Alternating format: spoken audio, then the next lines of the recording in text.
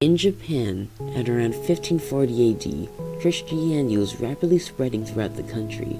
However, during the late 1500s, many persecutions against Christians in Japan were committed, causing the deaths of many innocent lives.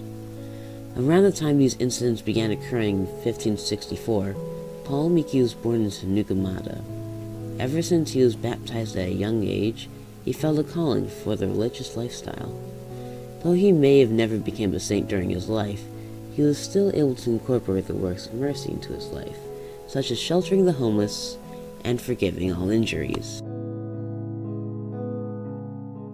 Estimated to be born in 1564, St. Paul grew up in Nugamata as a wealthy child due to his father being a successful military leader. He grew up with a fairly normal childhood, and in a time where Catholicism ran wild due to St. Francis Xavier's good news in the early 1500s. Thanks to his message, Paul Miki felt the religious life calling for him, so he studied at a Jesuit college in Azuchi. After years of preparation, he finally became a Jesuit in 1580.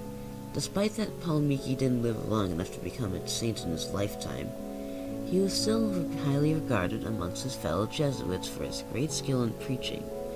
He was even able to convince many Japanese to convert over to Catholicism, likely thanks to his aforementioned excellence in preaching.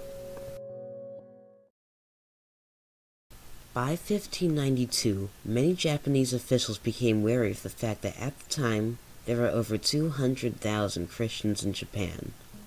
One powerful official in particular named Hideyoshi was given a lie from a Spanish merchant that the Christian missionaries were traitors of Japan and would help Spain and Portugal to defeat Japan. Hearing this, Hideyoshi arrested 17 Japanese Catholic citizens, 6 Franciscans from across the world, and 3 Japanese Catholic Jesuits, including Paul Miki. All of the prisoners, which included children, were forced to walk 1,000 kilometers from Kyoto to Nagasaki, and throughout most of the walk, the Catholics sang the Te Deum, the church's traditional hymn of joy and giving thanks. When they finally reached Nagasaki on February 5th, all of the Catholics were crucified. Before he died, St. Paul Miki forgave all of his executioners and calmly preached before his executioner took his life by stabbing him and the other Catholics through the heart.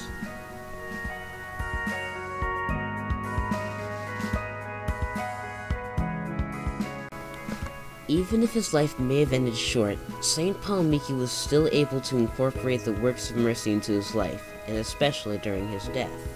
One corporal work of mercy he likely performed was sheltering the homeless, because Jesuits metaphorically sheltered children from danger by creating a safe environment for children to live in. In addition, St. Paul Miki was able to bear all wrongs patiently because when Hideyoshi was forcing him and his other Catholic companions to walk 1,000 kilometers, Paul merely went with the wrong Hideyoshi was committing and calmly prayed the entire walk. Finally, what is likely his most well-known work of mercy is when he forgave all injuries by forgiving his executioners right before death. Although St. Paul Miki was unable to live long enough to perform many corporal works of mercy, his spiritual works of mercy still live on to this very day, causing us to feel inspired by his selflessness.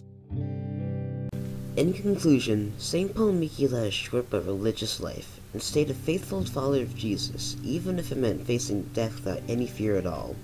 In fact, according to Examiner.com, St. Paul Miki said the following before his death: "After Christ's example, I forgive my persecutors.